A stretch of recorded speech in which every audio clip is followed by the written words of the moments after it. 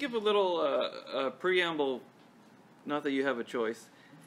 This is a little bit different. It's not a typical research paper because it's a draft of an essay that I've written for the Handbook of Pentecostal Theology, which Wolfgang Vondey is currently editing. So it's a bit of a different genre. So you'll notice, for example, that I'm not going to really mention scholars' names. I think I have added a couple in the introduction just to sound smart, but so I'm used to saying so and so says this and so, and kind of comparing and contrasting and such. And I do have people in brackets here in citations, but for this particular genre, my understanding was that I wasn't really supposed to do that. But my hope is that that will help us to focus more on the theological content than perhaps some of the discussion. So here we go. For all their talk about the Holy Spirit, one might think that Pentecostals have a well-developed pneumatology, but they do not. Instead, historically, Pentecostals have tended to focus their discussion of the Holy Spirit on experiences of the Holy Spirit. So discussions of Spirit baptism, gifts of the Spirit, and things like that. Now, I don't mean to suggest that Pentecostals neglect pneumatology altogether. In fact, I would say Pentecostals make it clear that the Spirit belongs everywhere in pneumatology, or in theology in general. So if you pick up, for example, a copy of Renewing Christian Theology by Amos Young, if you look at the table of contents, the Spirit's all over the chapters, but there's no chapter specifically on the Holy Spirit. Now, he's kind of constrained because he's following the World Assemblies of God Fellowship Statement of Faith, but still, it's noteworthy. So as a result, pneumatological theology, which focuses on exploring how pneumatology might affect or supplement other doctrines, is a predominant paradigm among Pentecostal theology today. In light of this, I could rightly describe Pentecostal pneumatology primarily with the references to the ways that Pentecostals have made pneumatological contributions to ecclesiology, soteriology, theology of religions, and every other area of the theological loci. And Peter Althaus has an essay coming out in the T&T Clark Companion in Pneumatology at some point in the next year or two, and I looked at what he had written, and that's what he did. But for the handbook, it wouldn't work because there's already chapters on Pentecostal theology of religions and theology of mission and all these things. So I said to Wolfgang, what am I supposed to do? Although I already had an outline at that point. But anyhow, so in this essay, I am specifically concerned with pneumatology proper. And what I mean by that is that this essay explores how Pentecostals have understood the person of the Spirit as such, in order to develop a Pentecostal pneumatology proper. And I mean pneumatology proper in distinction from pneumatological theology. So with respect to pneumatology proper, the historical consensus of the Church has been that the Spirit is divine and a divine person. Pentecostals affirm this historic Christian doctrine, but in their own unique way.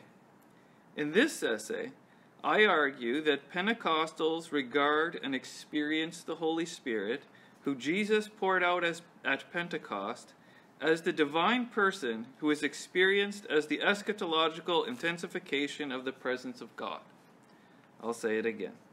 I argue that Pentecostals regard and experience the Holy Spirit, who Jesus poured out at Pentecost, as the divine person who is experienced as the eschatological intensification of the presence of God.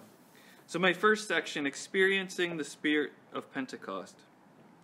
The distinctiveness of Pentecostal theology comes not so much, or I should say Pentecostal pneumatology, comes not so much in its conclusions regarding the divine personhood of the Spirit, but the way in which Pentecostals will reach these conclusions, namely through an emphasis on an experience of the Spirit of Pentecost. Indeed, the theological symbol of Pentecost and the experience of the Spirit are foundational for Pentecostal theology as a whole, and therefore for Pentecostal pneumatology more specifically. even though Pentecostals do recognize the work of the Spirit in the Old Testament and the Gospels, Pentecostal pneumatology finds its impetus in the first place from Pentecost, where Jesus poured out the Spirit upon the church. Pentecostals also emphasize the work of the Spirit in the life of Jesus Christ, but this is largely with the aim of reminding believers that after Pentecost, the Spirit that was upon Christ now rests upon those who have been baptized in the Spirit in order to continue Christ's ministry today. This means that they regard Pentecost not only as a unique event in redemptive history, but they expect that believers today can participate in the ongoing nature of the Pentecostal event as they encounter the Spirit in their own lives.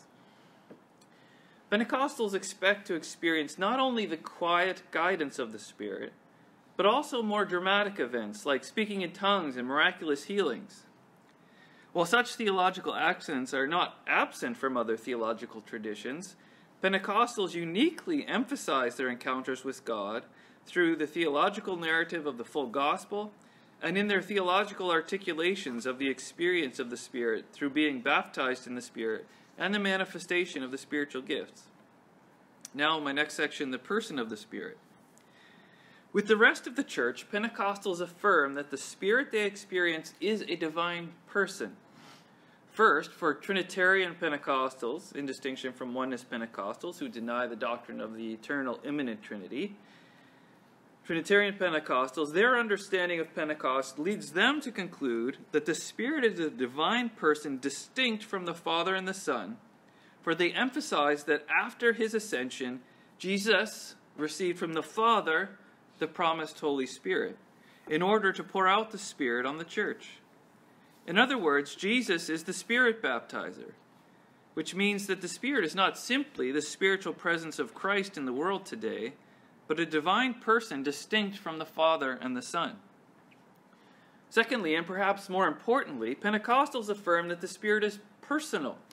This is one of the main reasons that Pentecostals are sometimes cautious of the historical tendency of the Western Church to speak of the Spirit as the mutual love of the Father and the Son, and the common corollary of the filioque. That is, Pentecostals have a deep concern that one should not depersonalize the Spirit. And there I'm using Frank Macchia's words. While the way that they frequently speak of the Spirit as filling people or as the need to be refilled with the Spirit might make the Spirit sound kind of like a substance, like gas that you put in a car, Pentecostals also typically emphasize that the Spirit is a divine person with whom one can have a relationship. Believers should be led by the Spirit and keep in step with the Spirit. And while the Nicene-Constantinopolitan Creed reminds believers that the Holy Spirit spoke through the prophets, Pentecostals remind the church that the Spirit continues to speak through prophets, and even directly to individual believers. Next section, the passion of the Spirit. Pentecostals also affirm the personhood of the Spirit in their recognition of the passion of the Spirit. Indeed, an awareness of the Spirit's sigh may be one of the key characteristics of Pentecostal spirituality, and especially as it relates to the practice of speaking in tongues. At times, Pentecostals find a correlation between their personal groaning and the groaning of the Spirit. In such times of prayer, Pentecostals sense the passion of the Spirit. In addition, most Pentecostal systematic theologians affirm that the Spirit suffers, even though we may show some caution and speak of God as suffering impassively. The Holy Spirit suffers, for example, when grieving from human sin. This Pentecostal emphasis on the passion of the suffering Spirit is yet another way that Pentecostals affirm the personhood of the Spirit. Next section, the divine Spirit of power. Pentecostals also affirm that the Spirit they experience is fully divine. While the Father is regarded as the transcendent divine person who dwells in heaven, and the Son has ascended to heaven to pour out the Spirit at Pentecost, the Spirit is now God with us, the one by which God reaches out to touch the world. This is foundational for both Pentecostal experience and theology. Pentecostals naturally affirm the divinity of the Spirit, given the omnipotence of the Holy Spirit, an attribute of divine being. While the historic creeds appropriate divine omnipotence to God, the Father Almighty, maker of heaven and earth, Pentecostals tend to associate their current experiences of the Spirit with divine power. Next to John 3:16, the biblical verse most prominent in Pentecostal preaching is Acts 1:8, I'd say. You will receive, thanks for 2, that works too. But Acts 1:8, you'll receive power when the Spirit comes upon you. Pentecostals believe that just as Jesus ministered in the power of the Spirit as he healed people and drove out demons, the Spirit empowers people today to continue the ministry of Jesus, and this is a divine power. Next section, the divine Spirit of love. Pentecostals also affirm the divinity of the Spirit as they increasingly recognize that the Spirit is the love of God, and given that God is love. Numerous biblical texts associate the Spirit with divine love. Romans 5:5, for example, reads, God's love has been poured out into our hearts through the Holy Spirit. Some early North American Pentecostals described the baptism of the Holy Spirit not only as experiences of glory and power, but also as a reception of divine love. Similarly, more recent Pentecostal theology, and here I'll quote Amos Young, regards the day of Pentecost outpouring as God's excessive and universal gift of love to the world, and in and through the gift of the Spirit of God. End of quote there. Given that the Spirit is the love of God to the world, Pentecostals affirm the divinity of the Spirit. Next section, the divine presence of God. Another reason for Pentecostals to affirm the divinity of the Spirit is that they regard their experience of the presence of the Spirit as an experience of the presence of God. Aside from connecting the omnipresence of God with the Spirit, the Scriptures also connect God's presence to the unique ways that the Spirit is present. For example, the Apostle Paul refers to the church as God's temple because God's Spirit is present within it, 1 Corinthians 3. The Spirit's presence is not always obvious in the church, however. And when Pentecostals speak of the presence of the Spirit, they're usually referring to times when they have a heightened sense of the presence of God, particularly during a time of praise and worship. They sometimes refer to this as the manifest presence of God. Furthermore, with respect to glossolalia, as enabled by the Spirit, speaking in tongues becomes the audible medium for realizing the presence of God. Pentecostals affirm their experience of the presence of the Spirit as experiences of God's presence, and this illustrates the unique way that Pentecostals affirm the historic Christian doctrine of the Spirit's divinity. Next section, eschatological presence. Along with affirming the divinity and personhood of the Spirit, Pentecostals regard the Spirit as the eschatological presence of God. Jesus received from the Father the promised Holy Spirit, Acts 2:33, in order to pour out the Spirit in the last days, Acts 2:17. The experience of the Spirit is therefore an eschatological experience. The presence of charismatic activity among believers fulfills eschatological expectations concerning the coming of the Spirit from within the Old Testament. Joel anticipated widespread visions, dreams, and prophecy, and these expectations begin to be fulfilled when the Spirit is poured out at Pentecost.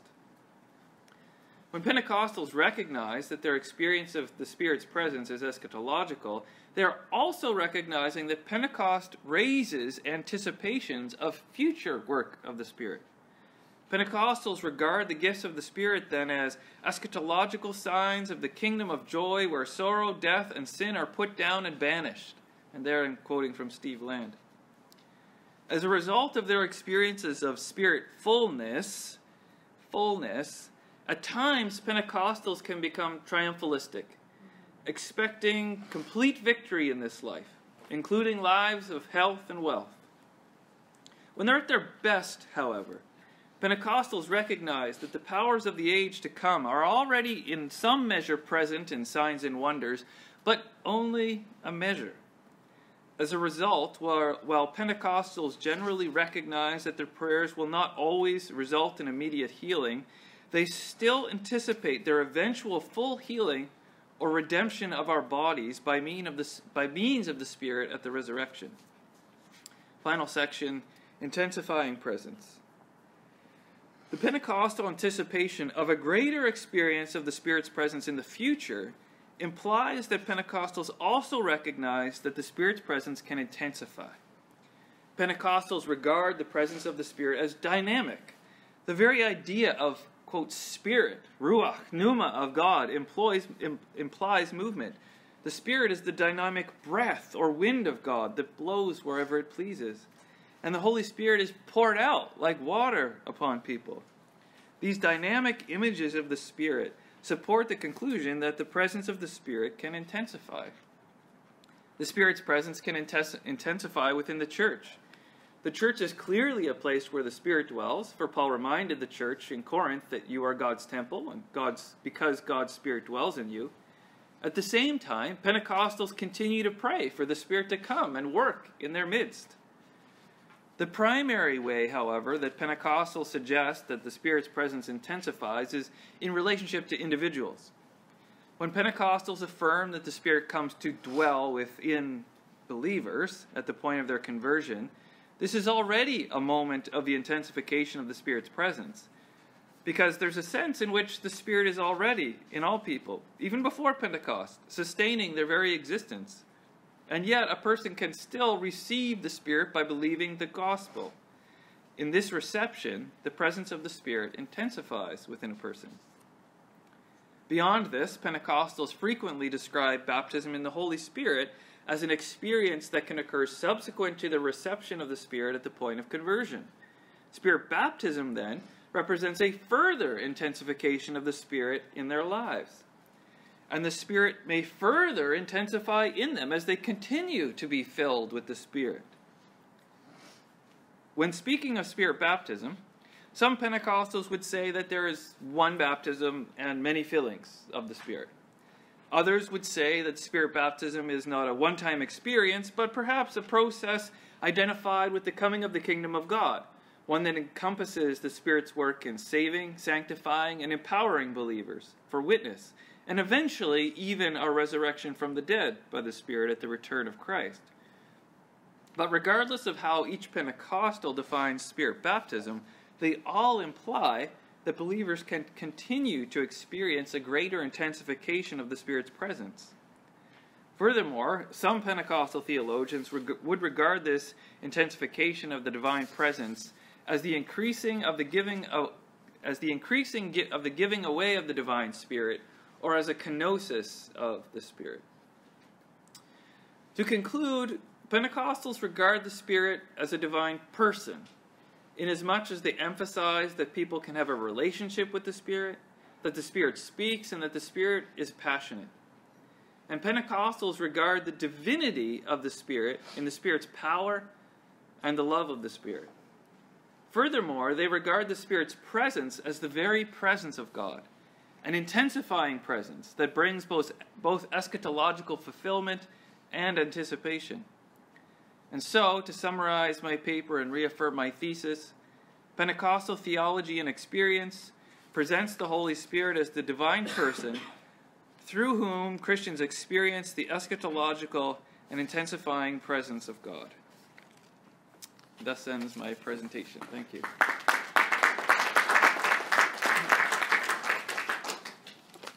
We can take a couple questions before Brandon gives his paper. Thanks, Andrew. Obviously, a fair bit of that content you would expect to find in any pneumatology proper, as you called it. Mm-hmm. What do you see as Pentecostalism's unique contribution then to not just a pneumatological view of the other areas of systematics, but actually pneumatology proper? Is there something unique that Pentecostals contribute there? To me, it's not so much the conclusion, but how we get there, right? So it's, if you would read Millard Erickson's theology, he would have section on the Spirit as divine, section on the Spirit as a person.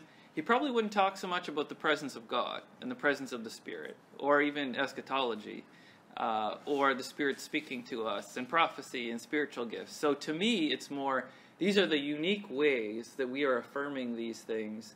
I don't want to just say it's the conclusion, though, because it is a unique way of seeing and thinking about the Spirit, even though the overall conclusion is the same. Yes, we agree the Spirit's divine and that the Spirit is a divine person, but these are the unique ways that we regard the Spirit as such. So that's how I think it is unique. Yeah. I think through the body of your paper, you established your point very well, and I think you made your point.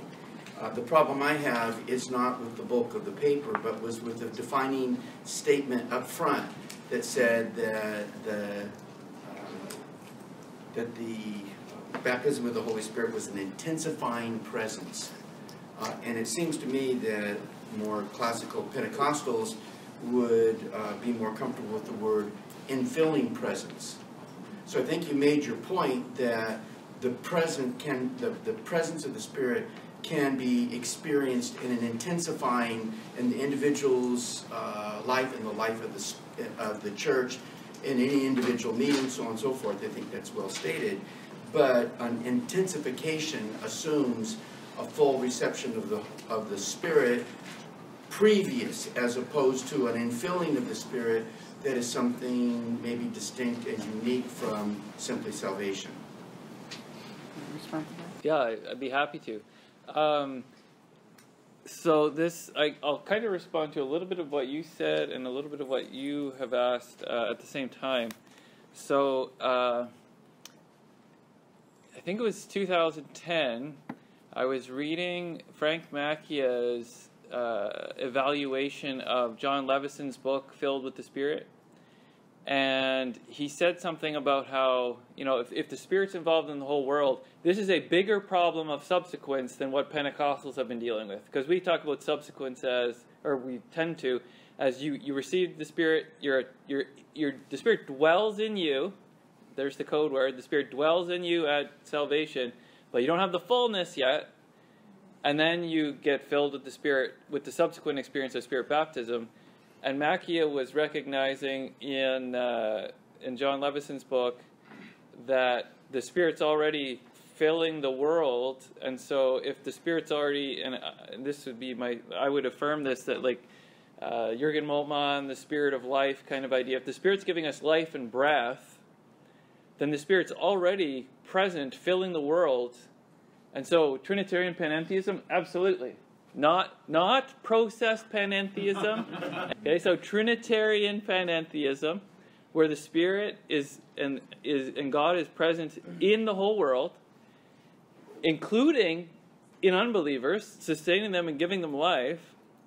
Then when we become a believer and we receive the Spirit, it's a greater intensification because the Spirit is present and at work in a new way.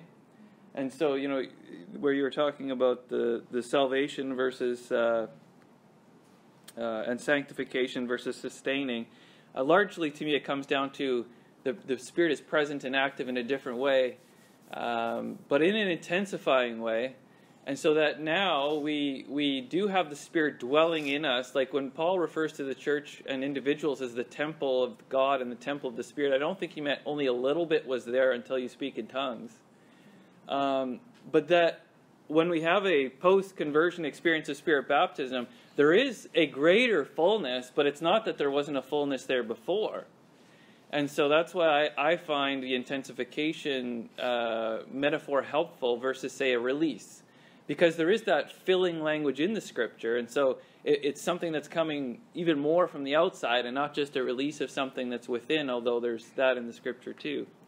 So that's kind of my thinking there. And if you want to read further, I did have an article in Pneuma, I think it was in 2012, called The Intensity of the Spirit, Spirit of Creation, something in the Spirit-filled world, and something about Spirit baptism. So I get into it and I define it better there than I had room for here. Thanks, Andrew. Again, with respect to intensification, just wondering whether it would be helpful to distinguish between presence and activity. You were using them interchangeably, and it might also relate to what Aaron was saying about apophatic experiences. Right. So one of my, and you mentioned something about the Spirit only when there's, I forget how you put it, but something signs, theophanic signs. So I would actually regard not just those moments as intensification of the Spirit. So when a believer comes to have faith and the Spirit comes and dwells within them in a greater way, they may have no recognition of that. No dramatic sign, but the Spirit is, I would argue, not just active, but also present in a distinct manner, without us being aware. So I do want to make it, even though I am saying work and activity and presence kind of together, I'm not just using them, I'm not using the word presence in place of activity. I actually think that the presence of the Spirit changes. And so that's why, that's why I continue to use the word presence anyways. Because I actually do think, and even if we're not aware of it, it's not just a manifest.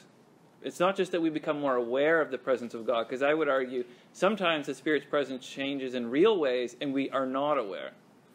And so it says something more about God changing by means of the Spirit than just our awareness.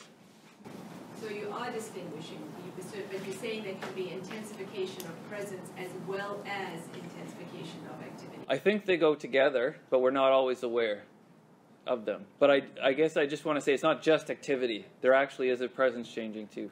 Mark? Yeah. Thank you. So I think one of my questions has to do with Christology. I know you might want to avoid Christology, but you can't. I think it was Eugene Rogers who said, he had a phrase, anything the Spirit can do, Jesus can do better. Mm-hmm. And that was like a parody, really, of how Christology kind of supplants or can supplant pneumatology. But I'm still, to move from pneumatology to Trinitarian theology, you have to go through Christology. You can't go any other way. So is there a space for Christology to help you with the language and the intensity and the differential that you're wanting to construct here? Does that help you do what you want to do, or do you think that's confusing the pneumatological picture? Well, it depends what you mean by Christology. If you're thinking about the presence of Christ in the Eucharist, absolutely. Because the Reformers had arguments over, is Christ more present here than elsewhere? Is there an intensification here of the presence of God? So I think that is helpful as an analogy to see how this isn't perhaps unique to the Spirit, but I doubt that's probably what you had in mind when you mentioned Christology. I have to think further about that. Thanks for the question. Yeah, One I'll more note question, that. then we're going to go on to Brandon's paper. Dave? One quick comment and then a question. On that question of intensification, it seems to me that there's a lot of parallels between what Pentecostals suggest and the Catholic sacraments. So you have baptism for salvation and then confirmation. They describe as a special outpouring of the Holy Spirit where you get the increase of spiritual gifts, increased ability to witness for Christ, all of these sorts of things, this kind of intensification as you're describing. My question was about the distinction perhaps between Pentecostal theology and then Pentecostal practice, particularly on this question of the personhood of the Holy Spirit. So in terms of the way that we experience the Spirit, if there's been a critique, it's that we focus too much on the power gifts, the remarkable gifts, and perhaps in a way lose that sense of the personhood of the Spirit. We do think of the Spirit primarily in terms of a force or a substance or something like that. Your argument was that that's not necessarily the case because we do recognise other elements of the Spirit's personhood. Do you think that's a theological reality to recognise that, or is that also a practical, in the church reality where we also appreciate the personhood of the Spirit? When it comes to the relationship with God part of it, I think it's definitely there in grassroots Pentecostalism, that the Spirit speaks and guides us, and we pray for the Spirit's direction. Absolutely. So that sense of personhood, if we didn't regard, and by we I mean Pentecostals, regard the Spirit as a divine person, then we wouldn't speak in such ways and expect to experience God by the Spirit in those ways. But those ideas are at tension. But to be fair, they're in the Bible too, right? So we're trying to be biblical, and I think we don't always work out those tensions, but neither do the biblical authors. So our systematic theologians might like to figure them out, but maybe we don't have to.